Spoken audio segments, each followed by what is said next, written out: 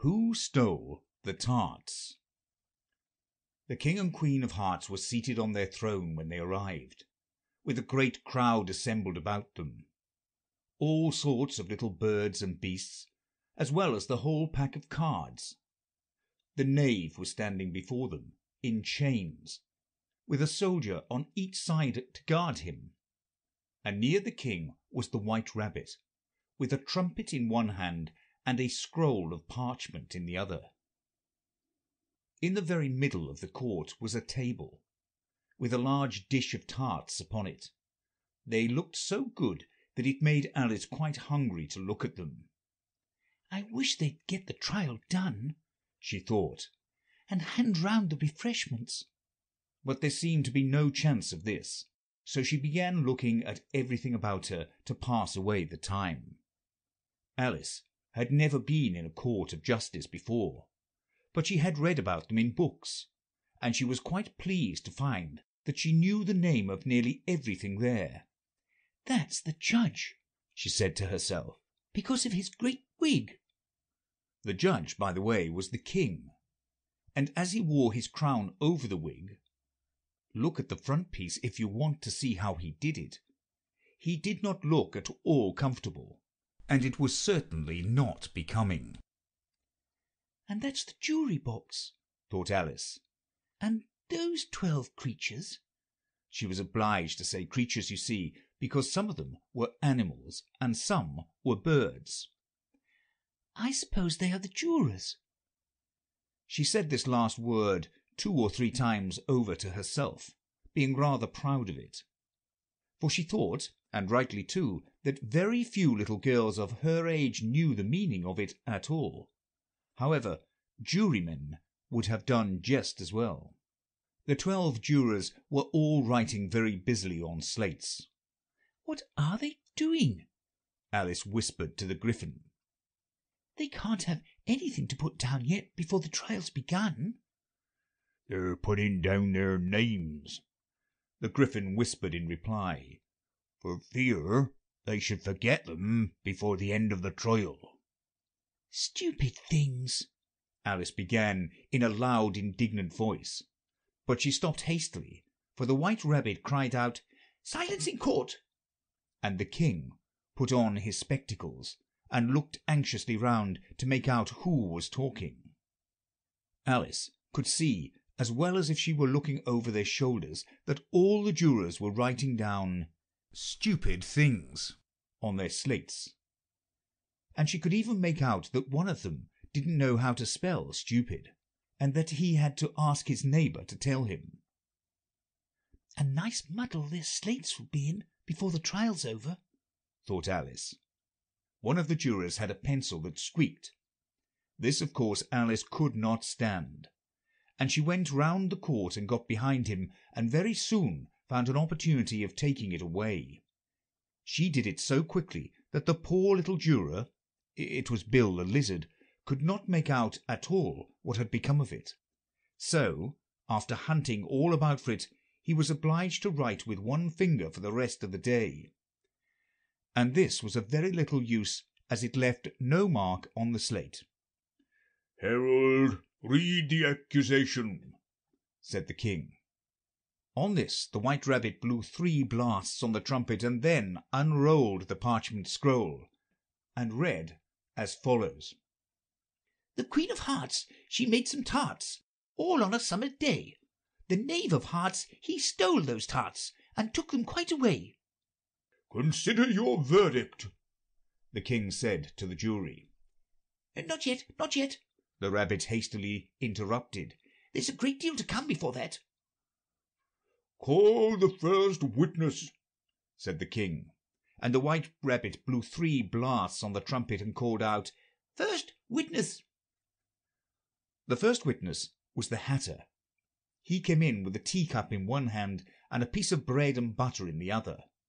"I beg your pardon, your Majesty," he began, "for bringing these in, but I hadn't quite finished my tea when I was sent for." "You ought to have finished," said the king. "When did you begin?" The Hatter looked at the March Hare, who had followed him into the court arm in arm with the Dormouse. 14th of March, I think it was, he said. 15th, said the March Hare. 16th, added the Dormouse. Write that down, the king said to the jury, and the jury eagerly wrote down all 3 dates on their slates, and then added them up and reduced the answer to shillings and pence. Take off your hat, the king said to the Hatter. It isn't mine, said the Hatter. Stolen, the king exclaimed, turning to the jury, who instantly made a memorandum of the fact. I keep them to sell, the Hatter added in an explanation. I've none of my own. I'm a hatter. Here the Queen put on her spectacles and began staring at the Hatter, who turned pale and fidgeted. Give your evidence, said the king, and don't be nervous, or I'll have you executed on the spot. This did not seem to encourage the witness at all. He kept shifting from one foot to the other, looking uneasily at the Queen, and in his confusion he bit a large piece out of his teacup instead of the bread and butter. Just at this moment Alice felt a very curious sensation, which puzzled her a great deal until she made out what it was. She was beginning to grow larger again, and she thought at first she would get up and leave the court. But on second thoughts she decided to remain where she was as long as there was room for her. I wish you wouldn't squeeze so, said the Dormouse, who was sitting next to her. I can hardly breathe. I can't help it, said Alice very meekly. I'm growing. You've no right to grow here, said the Dormouse. Don't talk nonsense, said Alice more boldly. You know you're growing too. Yes, but I grow at a reasonable pace, said the Dormouse. Not in that ridiculous fashion. And he got up very sulkily and crossed over to the other side of the court. All this time the Queen had never left off staring at the Hatter, and just as the Dormouse crossed the court she said to one of the officers of the court, "Bring me the list of the singers in the last concert," on which the wretched Hatter trembled so that he shook both his shoes off. Give your evidence, the king repeated angrily, or I'll have you executed, whether you're nervous or not. I'm a poor man, your majesty, the Hatter began in a trembling voice, and I hadn't begun my tea, not above a week or so, and what with the bread and butter getting so thin and the twinkling of the tea. The twinkling of the what? said the king. It began with the tea, the Hatter replied. Of course twinkling begins with a tea, said the king sharply. Do you take me for a dunce? Go on. I'm a poor man, the Hatter went on, and most things twinkled after that. Only the March Hare said— I didn't, the March Hare interrupted in a great hurry. You did, said the Hatter. I deny it, said the March Hare. He denies it, said the king. Leave out that part. Well, at any rate, the Dormouse said— the Hatter went on, looking anxiously round to see if he would deny it too. But the Dormouse denied nothing, being fast asleep. After that, continued the Hatter, I cut some more bread and butter. But what did the Dormouse say? One of the jury asked. That I can't remember, said the Hatter. You must remember, remarked the king, or I'll have you executed. The miserable Hatter dropped his teacup on bread and butter and went down on one knee. I'm a poor man, your majesty, he began. You're a very poor speaker, said the king. Here one of the guinea pigs cheered and was immediately suppressed by the officers of the court. As this is a rather hard word, I will just explain to you how it was done. They had a large canvas bag, which tied up the mouth with strings.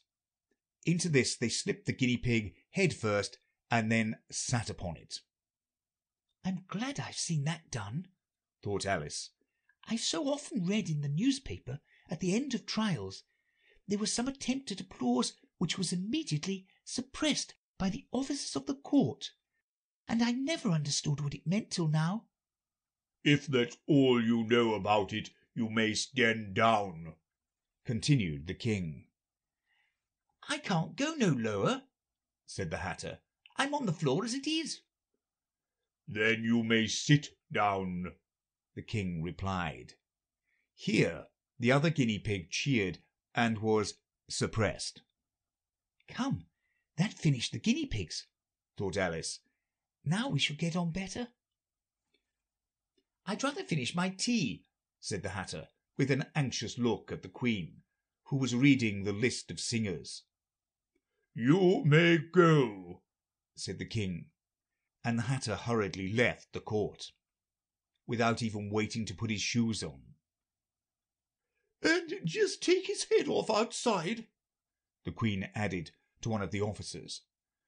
But the Hatter was out of sight before the officer could get to the door. "Call the next witness," said the king. The next witness was the Duchess's cook.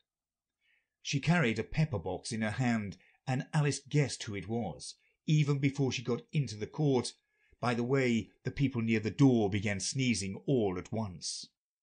"Give your evidence," said the king. "Shan't," said the cook. The king looked anxiously at the White Rabbit, who said in a low voice, "Your Majesty must cross-examine this witness."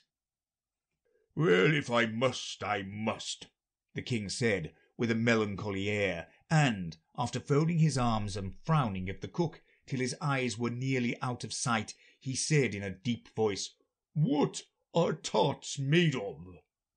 "Pepper mostly," said the cook. "Treacle," said a sleepy voice behind her. "Collar that dormouse!" the Queen shrieked out. "Behead that dormouse! Turn that dormouse out of court! Suppress him! Pinch him!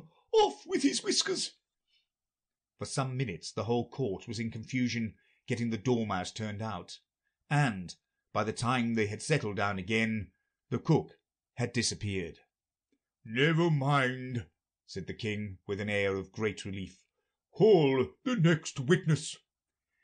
And he added in an undertone to the Queen, "Really, my dear, you must cross-examine the next witness. It quite makes my forehead ache." Alice watched the White Rabbit as he fumbled over the list, feeling very curious to see what the next witness would be like. "For they haven't got much evidence yet," she said to herself. Imagine her surprise when the White Rabbit read out at the top of his shrill little voice the name Alice.